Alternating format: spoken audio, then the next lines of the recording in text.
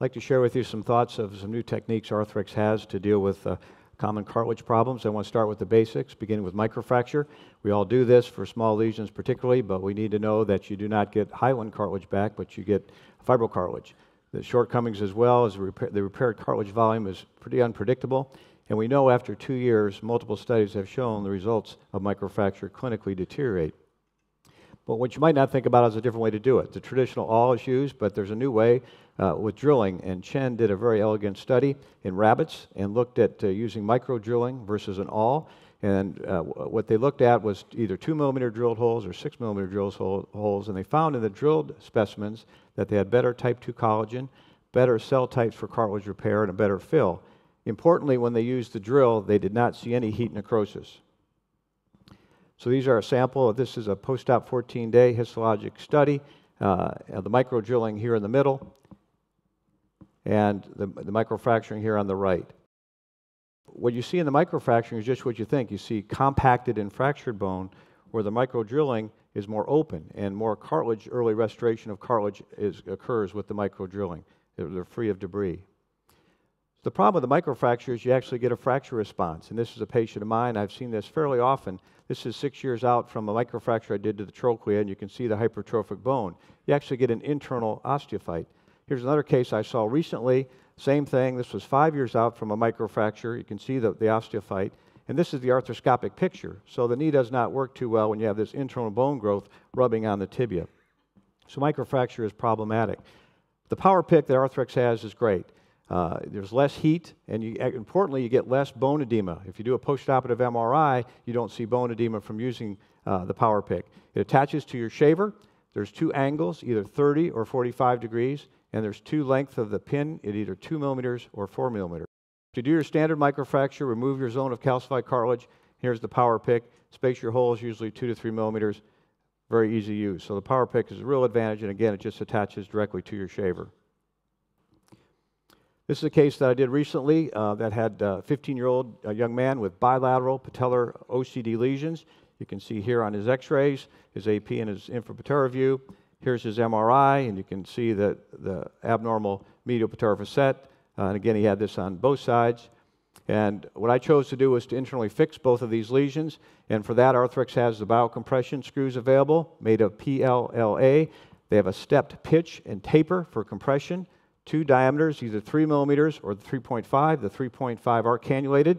And we also have chondral darts available, which have a double reversed barb design. They're 1.3 millimeters in diameter and 18 millimeters long. So here's the case. You can see the arthroscopic picture of this flap of the medial patellar facet. I did this with a mini open. We tap first, and here's my screw fixation with the biocompression screw, which really gives you excellent compression as you tighten it down. In this particular case, I wanted to control rotation, so I added a chondral dart here. You drill and pass the dart through the cannula system. And this is the completed repair with the dart there and then the biocompression screw seen here, recessed just slightly below the level of the articular cartilage, and you get great compression here.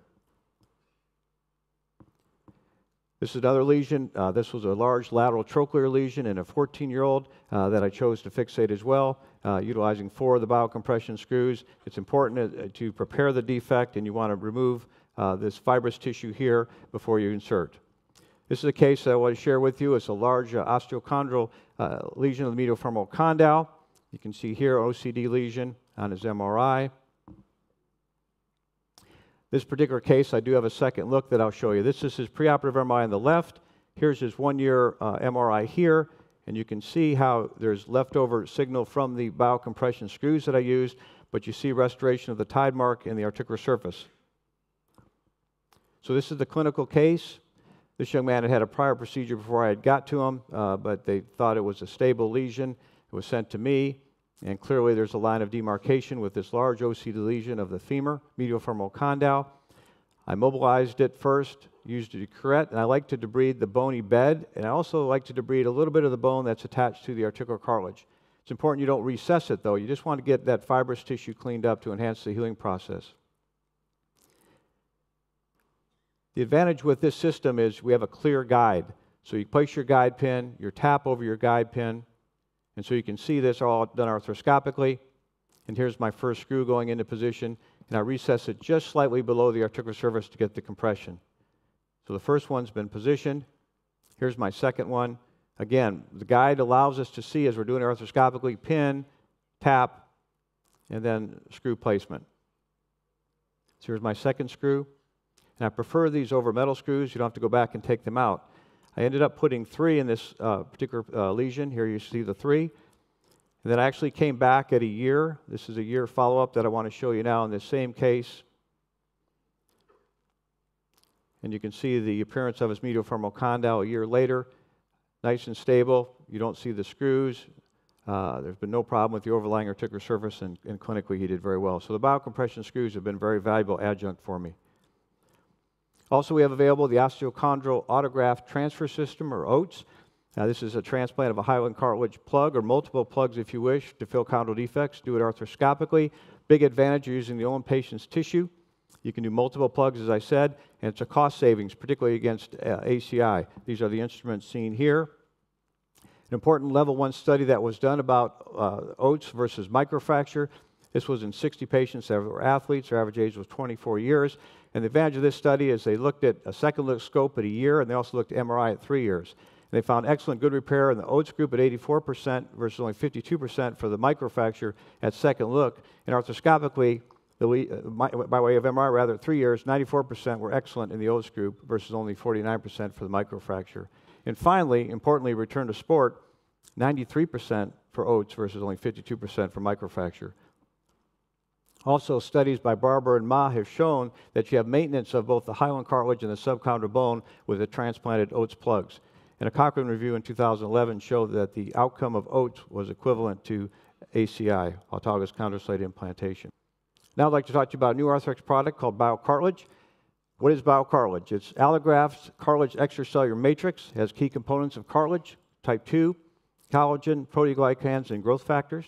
How is it processed? It's dehydrated and micronized, 100 to 300 micron size, and it's packaged, and it has, importantly, it has a 5-year shelf life.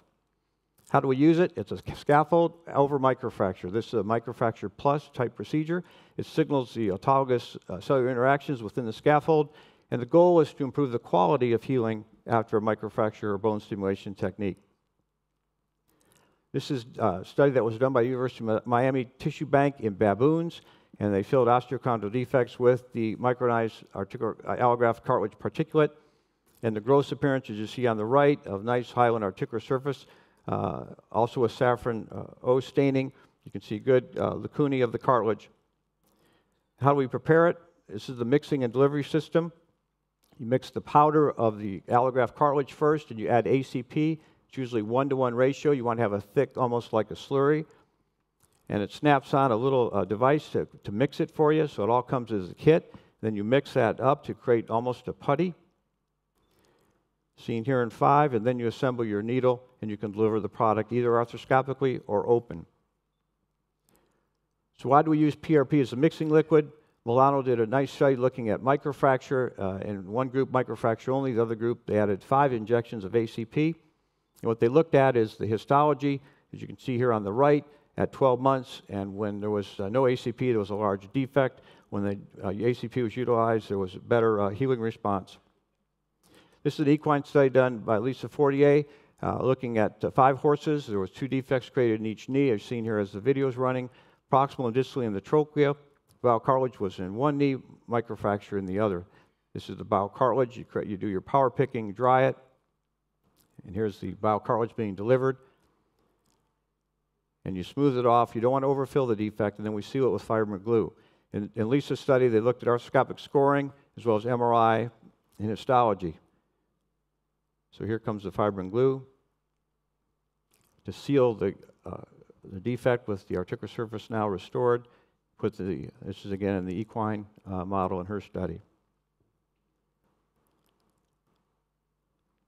So here's their data at 2 months, 6 months, and 13 months second looks. Microfracture above, BioCartilage below, and you can see the better fill with BioCartilage and the more normal appearing articular surface compared to the microfracture. Again, that's in the equine model. The cartilage scoring was the same. Microfracture here at 4.8 proximal defect, 7.4 for the BioCartilage, and also for the distal. So the BioCartilage scored better as well, the quality of the tissue. Here's a patient of mine, 17-year-old, who has these two very large defects of the lateral femoral condyle. You might think doing an osteochondral allograft, but I chose not to. I felt that I could do the BioCartilage. I did a mini open. You can see that bridge of cartilage in between didn't really look that good, and I took it all down. So it's a 3 by 3 centimeter defect. Here's the PowerPick. Here's the BioCartilage applied. You smooth it off. Again, you don't want it over the edge of the articular surface. Don't make it too proud. Here's sealed with the fibrin glue upon completion. So again, this was a 3 by 3 lesion, and this is his preoperative MRI. On the left, you can see the large defect of the articular surface. This is an MRI that he did recently. It was only 10 months out. You can see the excellent restoration of the articular surface, and the tide mark is actually coming back as well. And again, that was a very large defect. Here's another one I had. This was a patient with patellar instability who had a large 3 by 3 defect, also of his lateral femoral condyle. There's the arthroscopic picture. I actually did the same thing. I did a mini open here. There's the sealed fibrin glue over the BioCartilage. And look at his MRI. His preoperative MRI concerned me because he had this big cystic area of the femur, as you can see. But only 9 months later, you can see the bone edema is gone, the cystic area is gone, the tide mark is starting to restore. So I'm very encouraged about these results with the BioCartilage, even in large defects. So in conclusion, I want to make the key point that the knee is an organ. I've showed you some new techniques that are great. We have to remember to think about the whole knee. We have to think about alignment, number one, in terms of many of these patients need an osteotomy in addition to the cartilage procedure. We have to think about the meniscus. They may need meniscal transplantation or they may need an ACL reconstruction. So we can't just take these procedures out of context. It all has to go together. But the advantages that I've showed you, preservation, you have the biocompression screws or the chondral darts to preserve articular cartilage lesions. PowerPick is a great way to do an enhanced and a better microfracture for small lesions. Reconstruction-wise, OATS procedure is an old standby, works great, and I've showed you the new BioCartilage, and that's very encouraging. But again, I want to emphasize the importance of assessing alignment, especially, and Tom DiBerardino is going to teach us more about the needs for osteotomy around the tibia. Thank you very much.